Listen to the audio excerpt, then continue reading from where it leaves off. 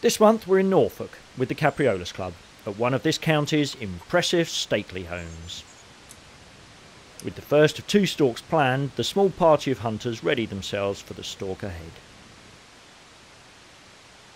With this part of the world being renowned for high numbers of muntjac, it's to this diminutive little deer that I turn my attentions, and it's within just a few minutes that I spot my first animal. With no shooting sticks to hand, I resort to a kneeling shot to dispatch the first of 4 muntjac.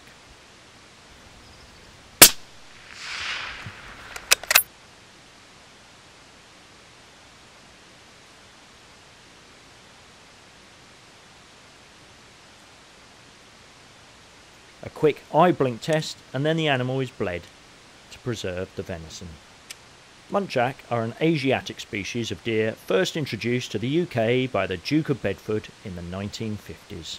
They display primitive characteristics including prominent tusks and simple antlers extending from long pedicles. The male is also identifiable from a very visible dark V on its forehead.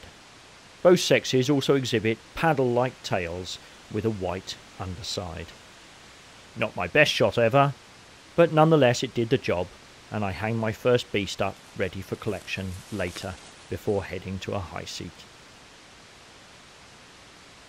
This part of Norfolk not only presents some unusual countryside, but it's also home to 4 of the UK's 6 species of deer, including red, fallow, roe and of course muntjac.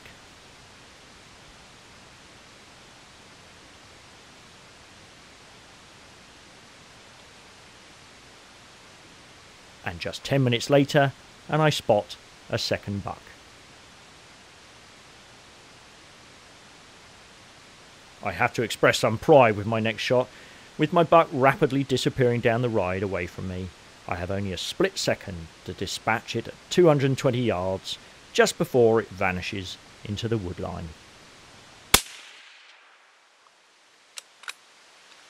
It's number 2 of the evening, and number 3 is only 15 minutes later.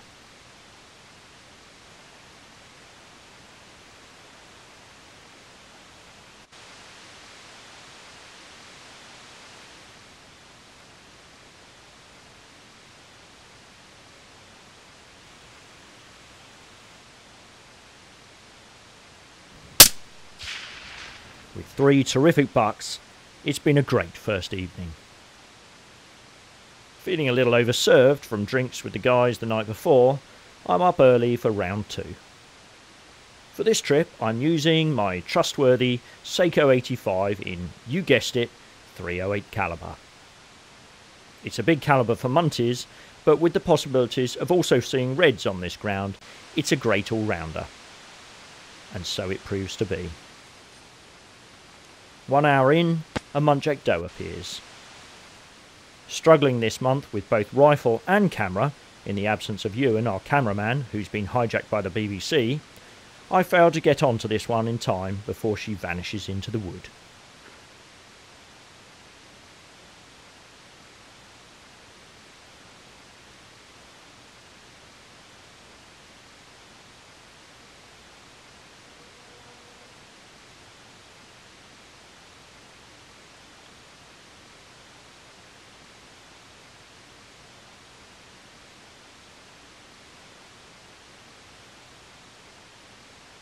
Fortunately, however, I'm relieved when another doe appears, only to chance her luck by crossing the ride in front of me.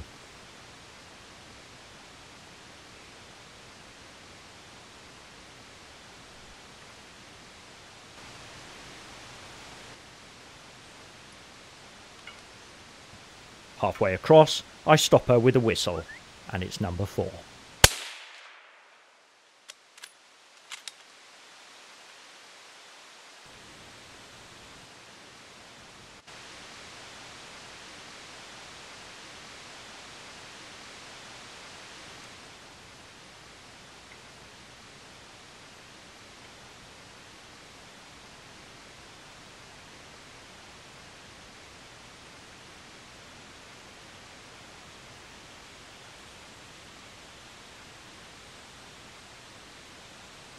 This little deer doesn't take much putting down.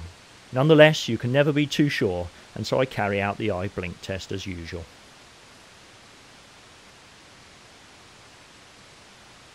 The .308 is a big calibre for Muntjac, and yet, as is typical of expanding ammunition, the entry wound is small. The exit wound, however, is somewhat bigger, with the 150 grain bullet expanding rapidly as it passes through the chest cavity. Unlike the buck, those do not have antlers, and as well as being considerably smaller, also exhibit a large black diamond shape on their forehead.